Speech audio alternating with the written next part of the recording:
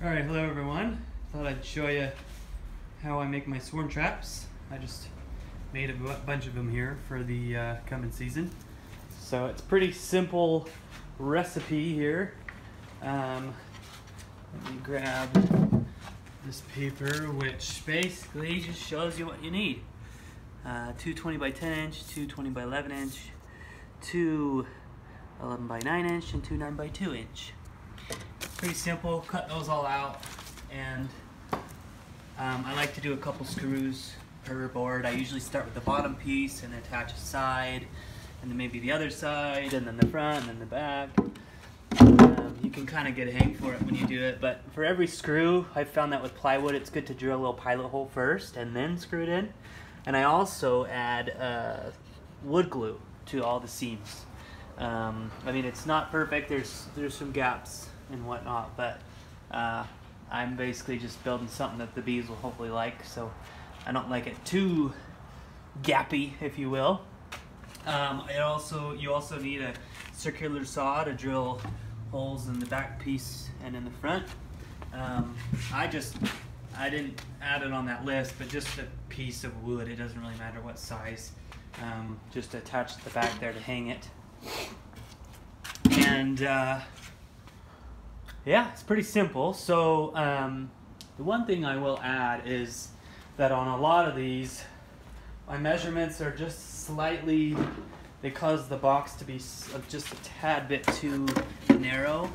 This one's fine, the frame can fit, but for a lot of them I have to sort of just press it down. So I would recommend that if you follow those sizes, just as you're building it, try your best to bring the sides out as much as you can without ruining the integrity of the structure. But the more space, more length you can have in there, the better it will be. Or you could just add a little bit on your measurements and that won't be a problem at all.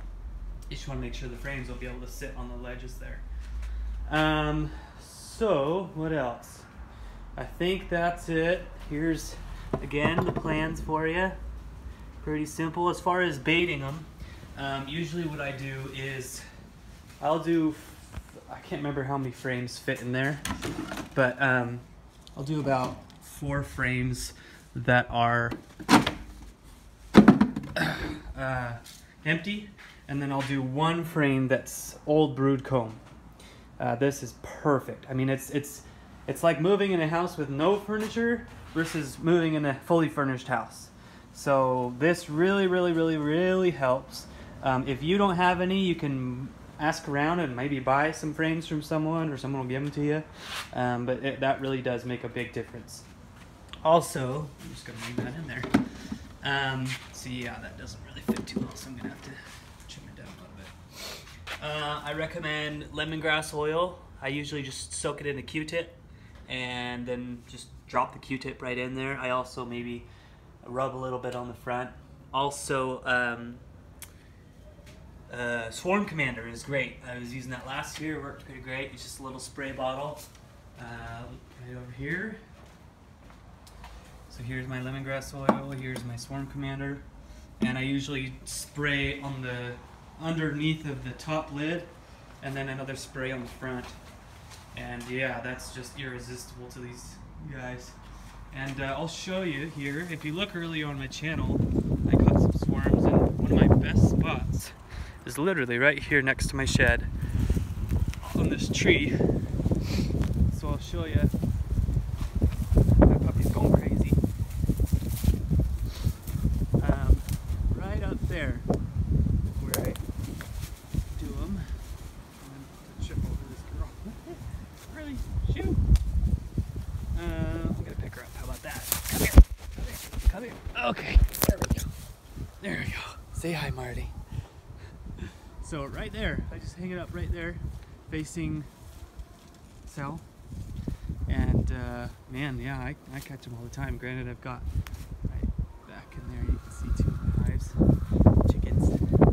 But yeah, I mean, even in your backyard, you can catch some swarms. And I'm running this year, I'll do about 6 box swarm traps, I think. And I'm gonna run them all throughout the city. Basically, like, people always wondering like, oh, where should I go? Where should I put them? And it really doesn't matter too much. Frankly, the thing that's best is accessibility, you know, because if you're going and checking, you just want a place that you can access fairly easily. I've got it where I can literally just drive past it and look, and you want to see, you know, are there bees that are flying in and out? Do they got pollen? Does it look like, you know, there's an established colony there, or are there scout bees just flying in and out, checking it out? But I recommend if you do find that you've got bees in it, that you act quickly. I've had several. In fact, here's one box. This box here, you can see where the cluster was. They were right there, building all that black, not building, but just, you know, full of wax. And that one, I believe, is one that I lost. Like, I saw them and I was like, oh, I'll get them tomorrow. I came tomorrow, they're gone. So I recommend if you go and you see a cluster, I wouldn't wait for them to move in. I would. I had another one last year, which I think was one of the first of the season, and they were on the box still. They hadn't really moved in. That's another video. It's on my channel, and I just took the. I don't know if I videoed that actually, but I took the box down with the cluster on the outside and just dumped them right into a hive box, and that was that. And it worked great, and it was an incredible colony, and still is. And I even split it a few times. But anyway, that's the basics of my swarm traps. Let me know if you have any questions. I'd be happy to answer them if I can.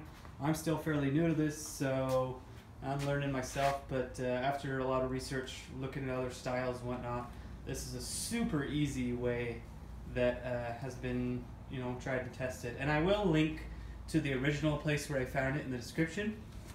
Just in case there might be some extra info there or whatnot, and just to give them credit. So yeah, that's it for now. Happy bee hunting.